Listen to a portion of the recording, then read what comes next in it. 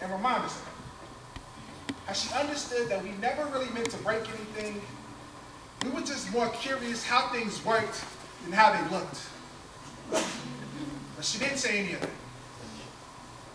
She just conceded into the cocoon confines of curriculum.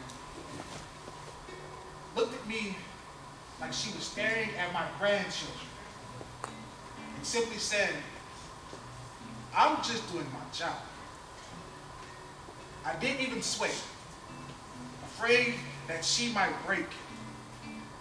And for the first time, I saw all the cracks in her foundation from all the children that she could not save. I wanted to tell her, we never really meant to be disrespectful.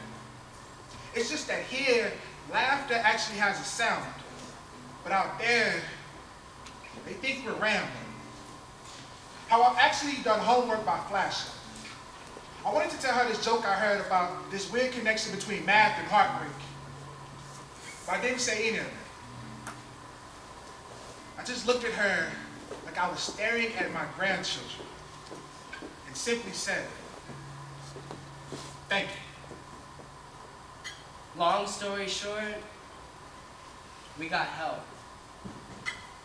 The teacher saved me, and the social workers cleaned up the last puzzle pieces. I was that child afraid to open my mouth. So thank you.